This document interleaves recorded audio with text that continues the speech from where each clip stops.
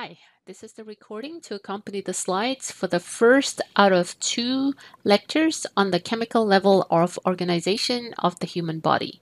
And like always, the second slide gives you a overview of the lecture. So in this, what you can see is that in part one, we're going to talk about this items, and then the second lecture is going to talk about organic compounds. So what we're going to cover today is just the basics of the chemical level of organization of the human body, and then we're going to focus on inorganic compound. And like I said, the second lecture will focus on organic compounds.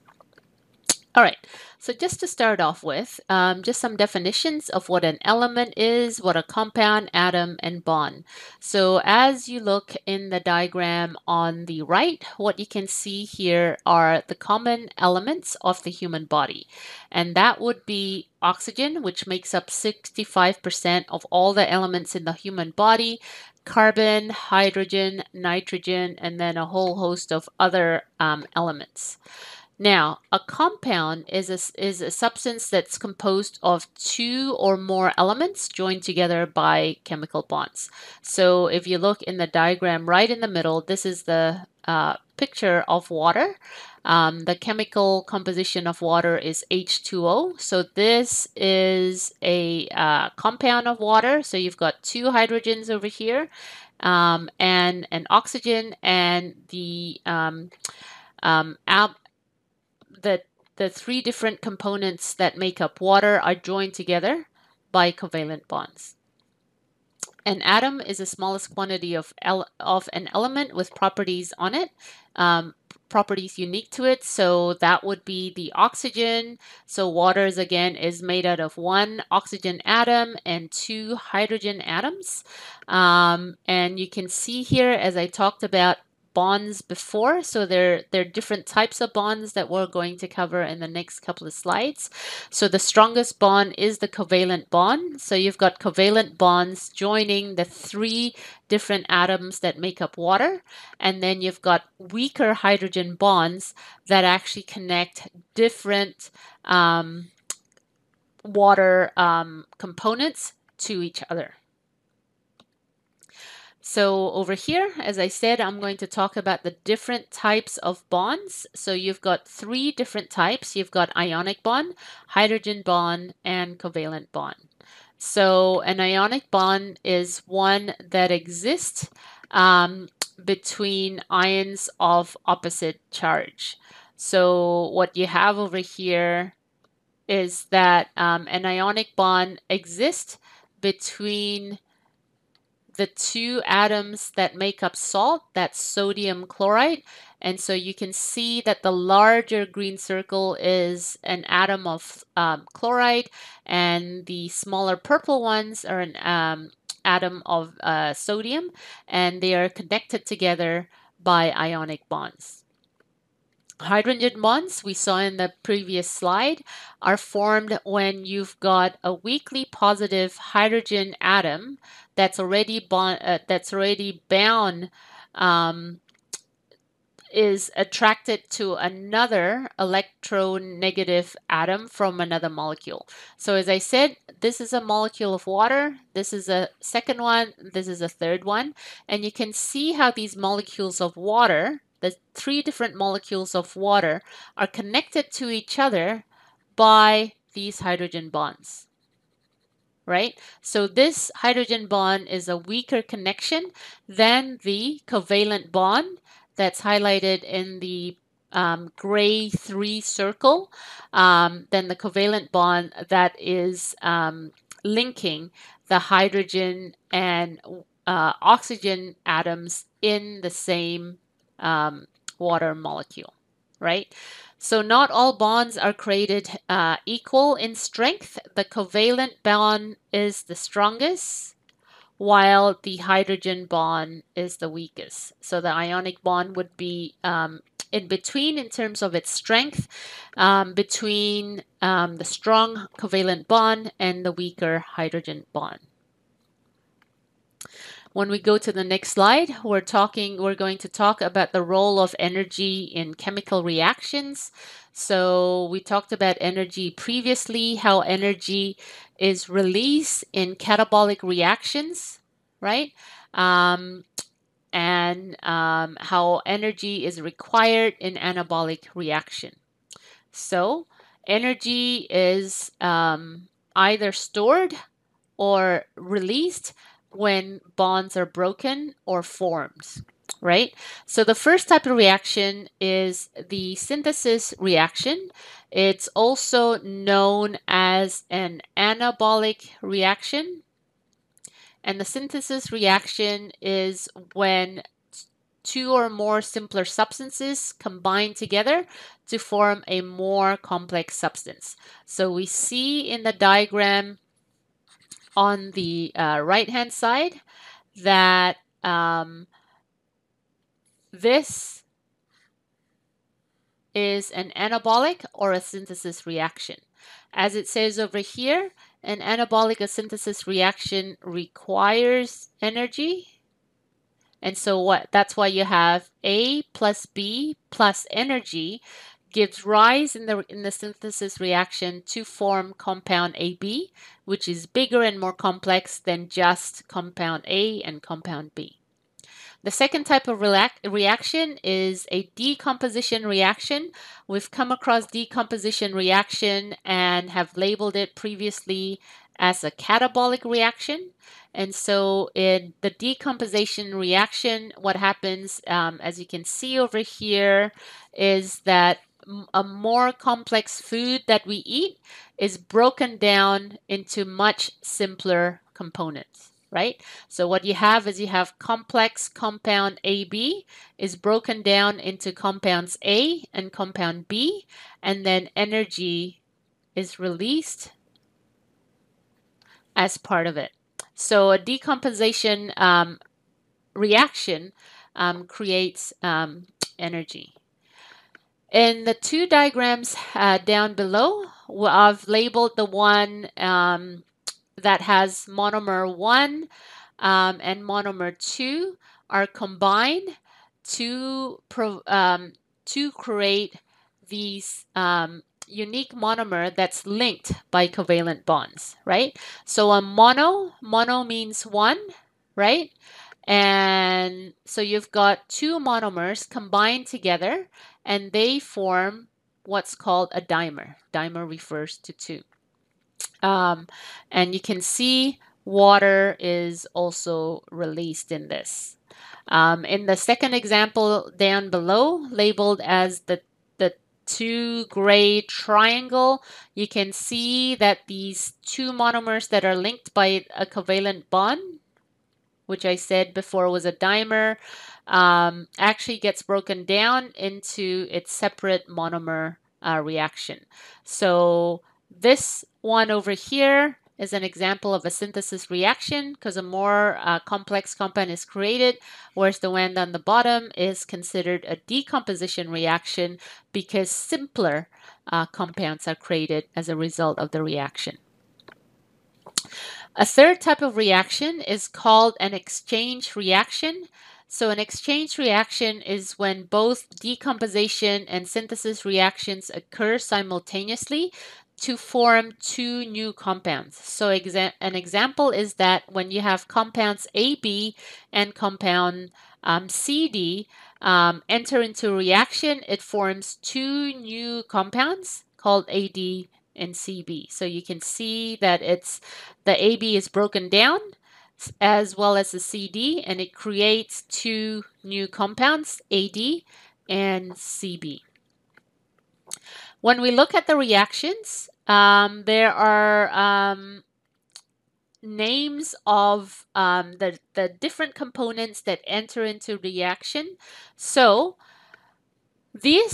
in this reaction here, in this synthesis reaction, monomer 1 and monomer 2 are the reactants or the substrate, right? So the reactants and substrates are used interchangeably, and when they enter into the reaction, they create this dimer, and the dimer is called the product because that's the result of the reaction.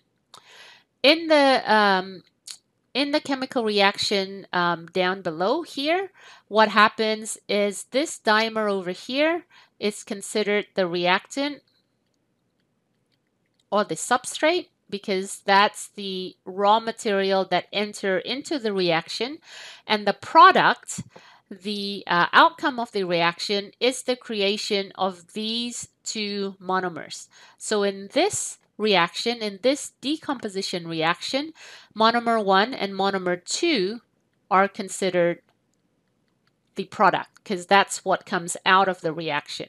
So again, whether a substance is a product or a reactant depends on whether they are the raw material that goes into the reaction or whether they are the result of the reaction. All right, hopefully that makes sense. Chemical reactions don't occur at the same rate all the time. There are several different factors that influence the rate of chemical reaction. So the first overall factor that influences the rate of the reaction is the properties of the reactants. So the property of the substrate, right? So the compounds that go into the start of the reaction. So the chemical reactions will occur faster when there is a larger surface area available for reactions. So, for example, if you have 50 compound A's and all those 50 compound A's are rolled into a huge ball that's composed of 50 compound A's over here, compared to if you have individual compound A's that are not lumped together into a huge ball. Now, this scenario has got a larger surface area. And so what happens is you have individual microballs of compound A that will actually cause the chemical reaction to work faster than if you have one big huge mass of lots of compound A. So reactions occur faster when there's a larger surface area for the reactions to occur. Reactions occur faster as well when the reactants or the substrates are in a gaseous state, and slowest when they are in a solid state, right? So water as steam will react much quicker than water as ice. Because there's more connection points with with water being in a gaseous state. The third thing in terms of properties is that chemical reactions will occur faster when the reactants are smaller in size, right? So similar to the larger versus the smaller surface area, what happens if the reactants are smaller in size, then it's easier for the reaction to occur because it's easier for it to get broken down or to actually make connections with the enzymes and what have you. In terms of temperatures, chemical reactions occur faster with higher temperatures. Although I have to say that at some point, the reactions stop occurring at all because in the human body, a lot of our reactions require the presence of enzymes to actually work. And with enzymes, they actually work at an optimum temperature. So if it goes where beyond the normal range of the enzyme temperature, it stops working at all. In terms of the concentration, reactions occur faster with higher concentrations of reactants. So obviously, if you have more of something, more of the reactants, the reactions will occur faster. Chemical reactions also occur faster at higher pressures of the container that the reactants are in. So if you have a closed water bottle and you fill it with reactants and you apply pressure to the water bottle, then what happens is the chemical reactions in the water bottle will occur faster if the pressure inside the water bottle is higher. And then the last point is that enzymes, which are considered organic catalysts, will lower the activation energy. And the definition of the activation energy is the energy that's needed to start the reaction. And in the presence of enzymes, what happens is that the reactions will, the speed of the reactions or the rate of the reactions will increase. So if you go to the diagrams on the right, what you have is you have the progress of this reaction without an enzyme and the same reaction in the presence of an enzyme. So what you see here is you have the activation energy. So as you go up the scale, it requires more energy. So you can see that if there's no enzyme there, the reaction requires this amount of energy for it to get started. Whereas if you have enzymes present, then it only requires a fraction of energy required. So the way that I think about activation energy is the amount of energy that, say, you have to exert if you have to move a fridge, right? If it's only you moving a fridge, then you know you have to put in a lot more work, a lot more force, a lot more grunt to move the fridge.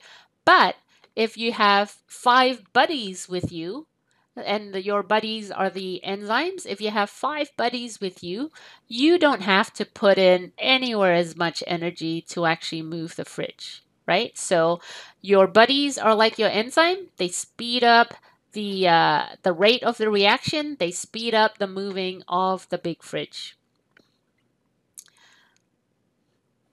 So these are the this is the basics of the chemical level of organization. The next part, we will go and talk about the differences between inorganic and organic compounds. And then we're going to focus the rest of the lecture on a brief overview of the various most important inorganic compounds. So let's get started. When we look at organic versus inorganic compounds, what we can see here is that inorganic compounds rarely contain carbon atoms, whereas organic compounds contain at least one carbon atom. Because inorganic compound rarely contains carbon atoms, they don't have carbon-carbon or carbon-hydrogen bonds, right? So these are covalent bonds that exist between 2 carbon atoms in the first instance, or between a carbon and a hydrogen atom each, right? So inorganic compounds do not have either carbon-carbon or carbon-hydrogen bonds, whereas organic compounds have at least one of these carbon-carbon or carbon-hydrogen bonds. In terms of functional groups, inorganic compounds don't have functional groups attached to a carbon-containing core, again, because it's rare for carbon to be present in inorganic compounds, and also because inorganic compounds are often small molecules, whereas a lot of organic compounds are larger molecules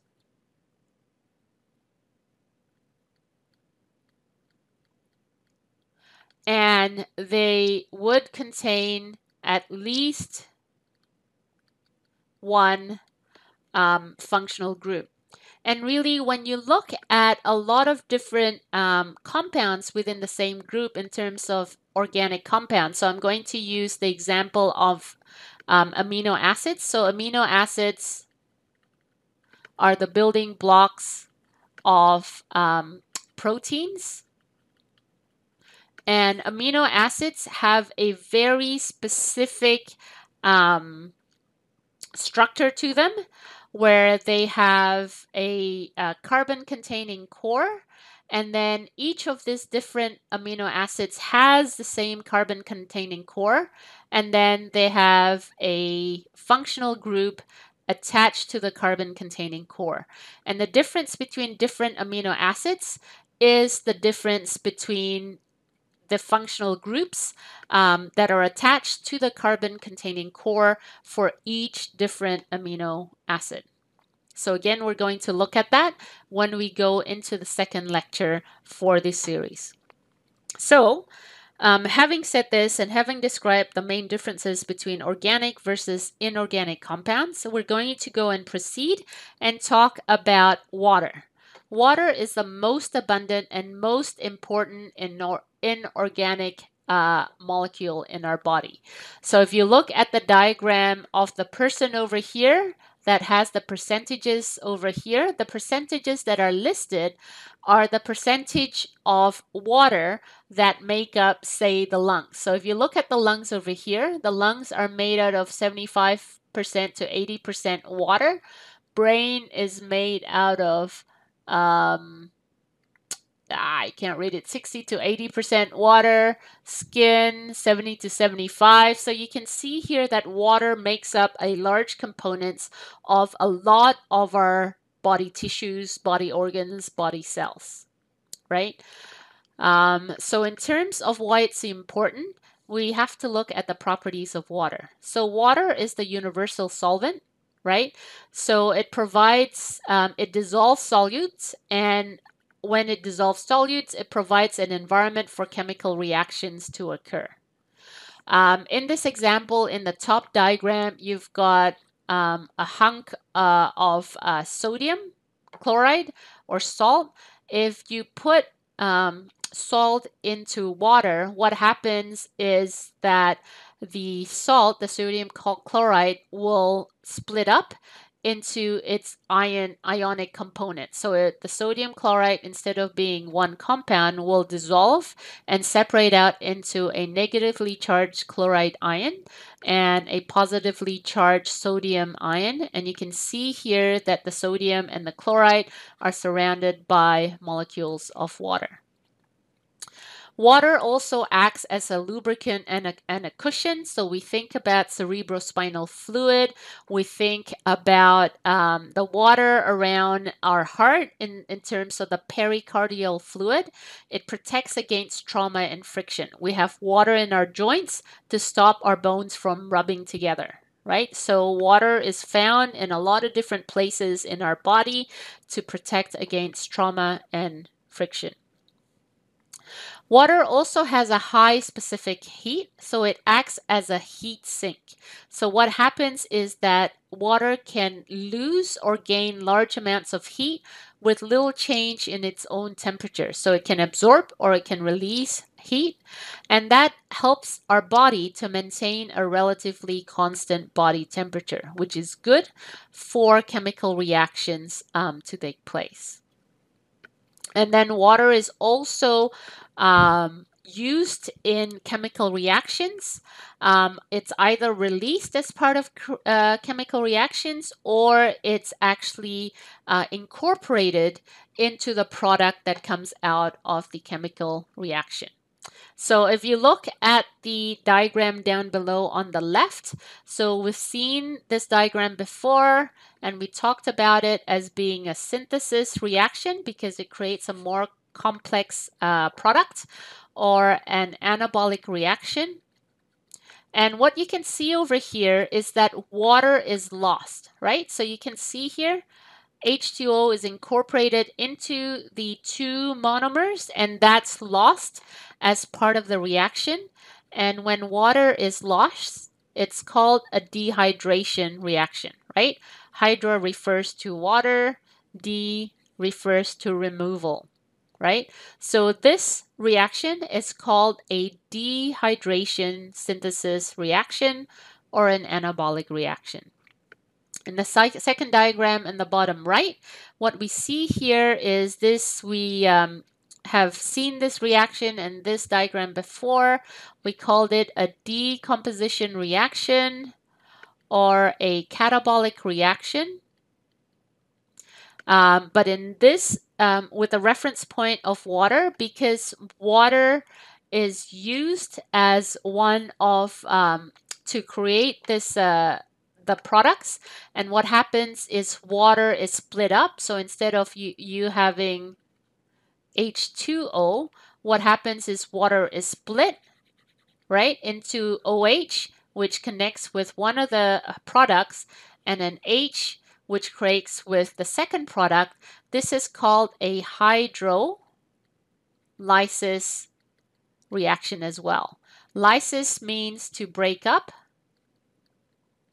and hydro refers to water. So a hydrolysis reaction is one that water is broken down into smaller components. The next, so this slide talks about the importance of water, but how water is the most abundant compound in our body. And then you can see here just the distribution of water in our body organs and tissues. What I'm going to talk now is where exactly is this water found in terms of at the cellular level. So when we talk about compartments that contain water at the cellular level, we can either talk about water as being inside the cell, in which case it would be considered intra.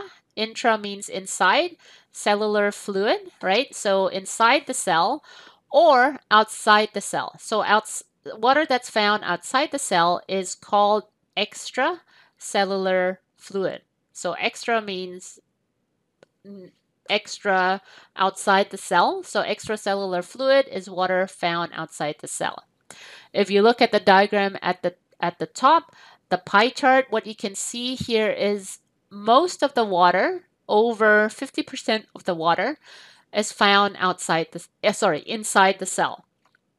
And out of the water that's found outside the cell, so I'm going to change color ink. So this fluid are extracellular fluid, so water found outside the cell.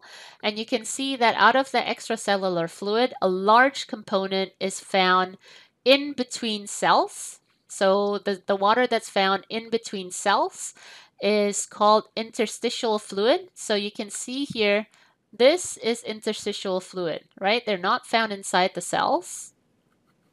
They're found in between the cells, right? So all this is interstitial fluid. And then another large component, although not as large as interstitial fluid, is found inside the blood vessels, right? So plasma is the fluid component of blood, and plasma consists of 20% of the total water volume in the body. Right? So you've got here just where fluid is found as it pertains to cells. So you can see a large amount of fluid is found inside the cell, with less found outside the cell, extracellular fluid. And out of the water that's found outside the cell, a large component of that is interstitial fluid.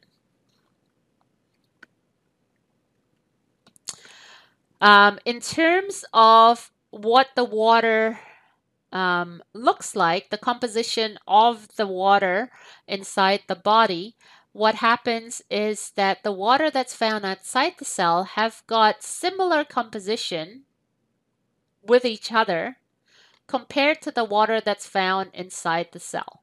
So if you look at the diagram on the top right, what you can see here is that these beige color bars indicate the amount of these different components inside the cell.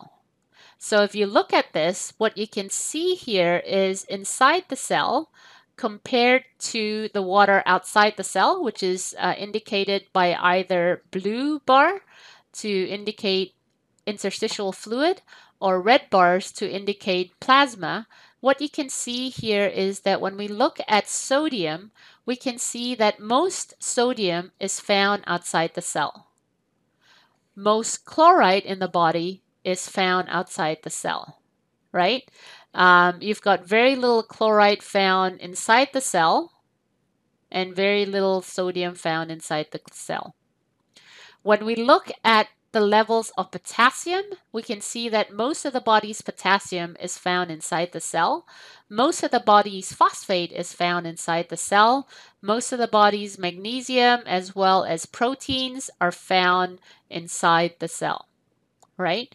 So when we look at the main differences between extracellular fluid, that is interstitial fluid, and plasma, what we can see is that there are slightly more ions in blood compared to interstitial fluid.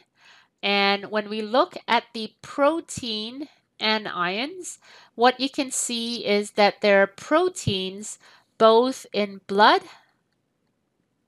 as well as inside the cell, and not very much in the interstitial fluid, right? So you can see there's hardly any proteins found in the fluid that's in between cells.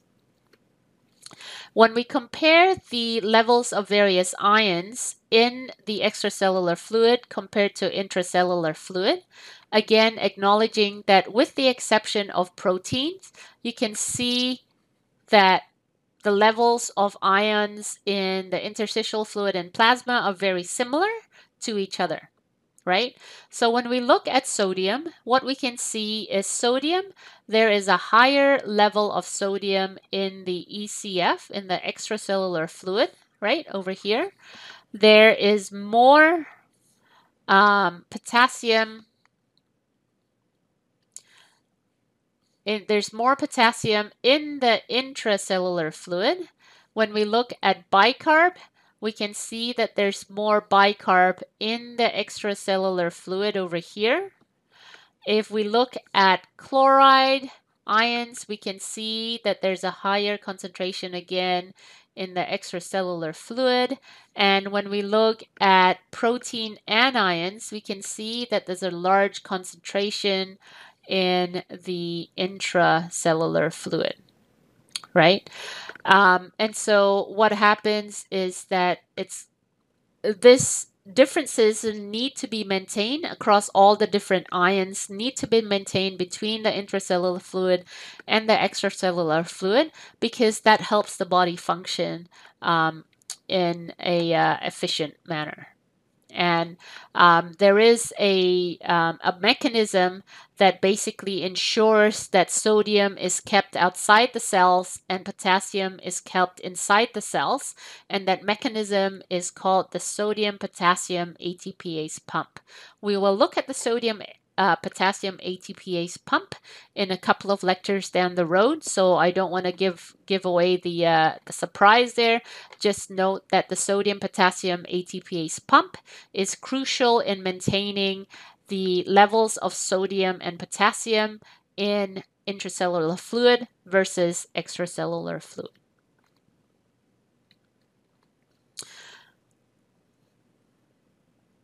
When we look at, so I've talked about ions, I've talked about solutes and solvents. So what I thought I'd do is just give you a brief overview just to define these terms that I've used, right? So solutes are substances that are dissolved in a solution. So when we look at this, you've got a crystal of sodium chloride or salt that's dissolved in water. So what you have is so this example is sodium chloride or salt that's dissolved in water. And when we look at sodium chloride being dissolved in water, what happens is water then is considered the solvent. So the solvent is a solution that solutes are dissolved in, right? A salt is a substance that's composed of an anion, which is a negatively charged substance atom, and at least one cation. A cation is considered a positively charged substance over here. So an example of a salt is salt or sodium chloride. Some salts are electrolytes. Some salts do conduct electrical activity. So sodium chloride is one of those salts that do conduct electrical activity. So they're considered an electrolyte. And when we talk about the components that make up salt, what happens is it's composed of a positively charged sodium. So that would be considered a cation, and a negatively charged chloride, so that would be considered an anion, right? So an overall category for cations and anions is considered, so ions include both cations, which are positively charged ions, as well as anions, which are negatively charged ions.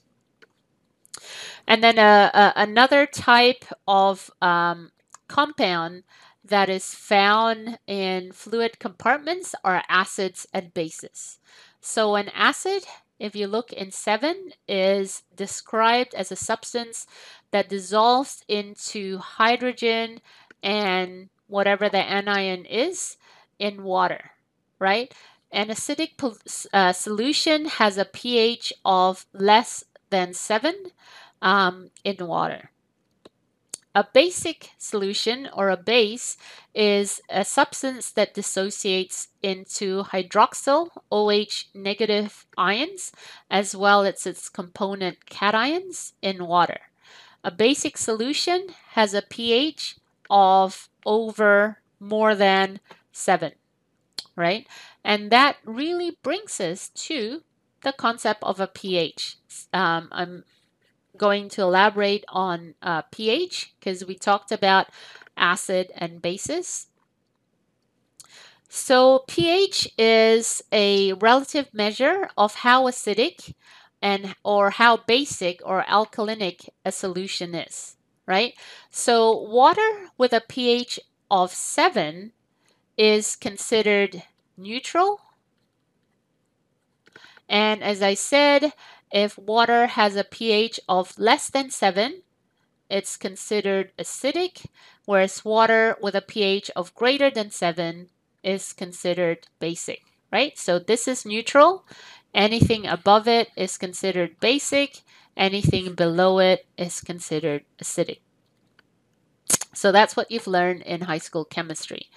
When we talk about blood, however, the normal range of blood is 7.35 to 7.45. So you can see that the normal range of blood is slightly basic compared to water, right? So if you have blood with a pH of 7.35 and between the pHs of 7.35 and 7.45, it's considered within the normal range.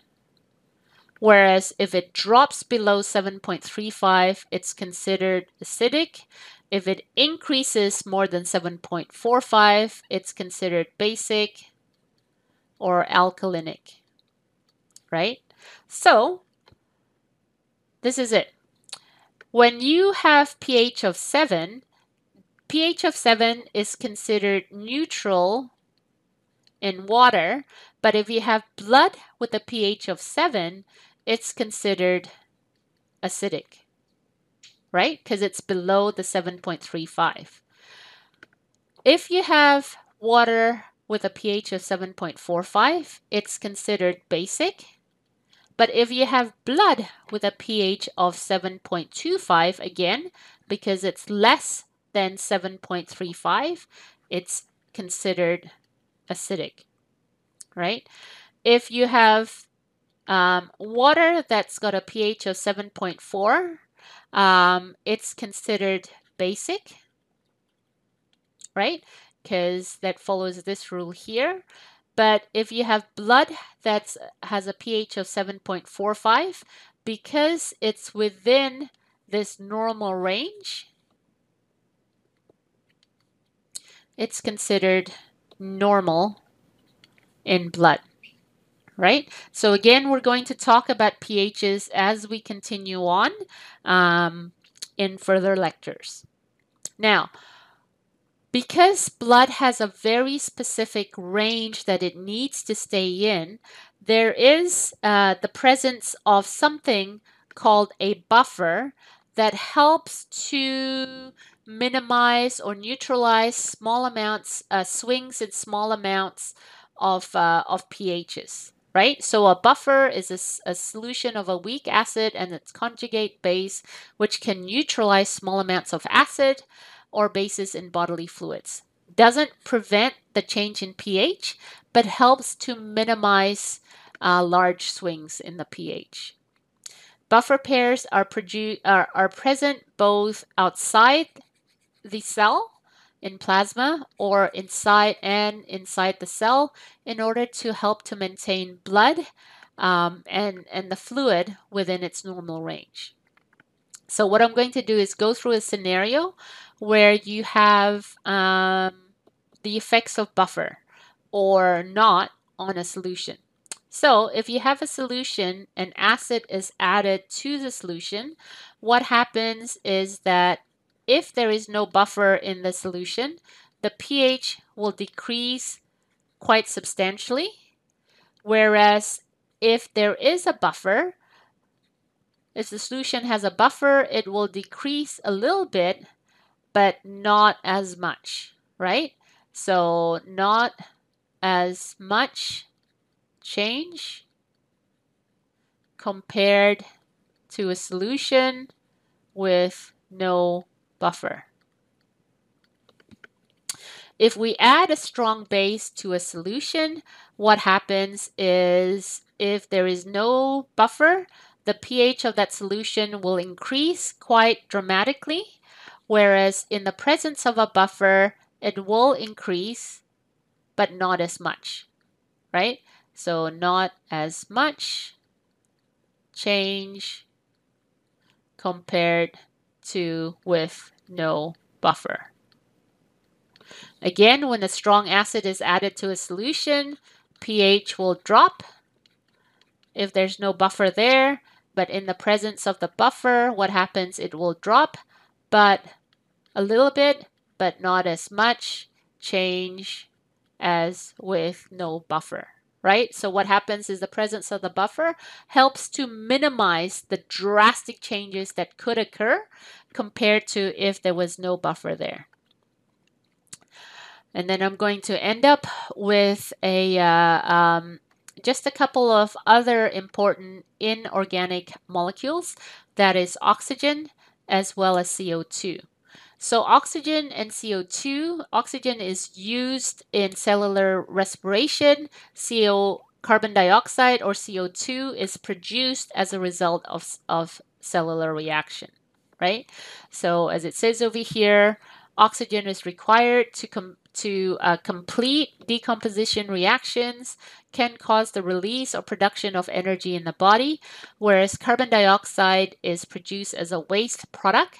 So if you take the pH of blood coming from the cells, venous blood, it's often more acidic, as with a lower pH, than blood going to the cells. Carbon dioxide also helps to maintain appropriate acid-base balance in the body, and we'll talk about that more later as we continue on with human anatomy and physiology.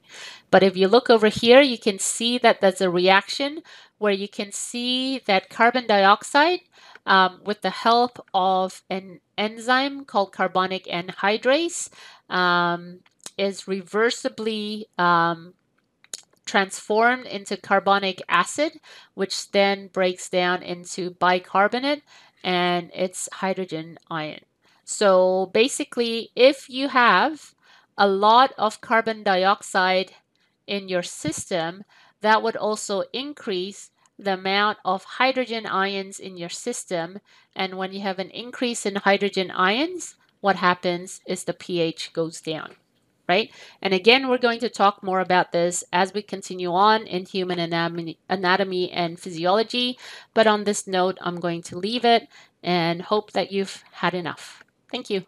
Bye.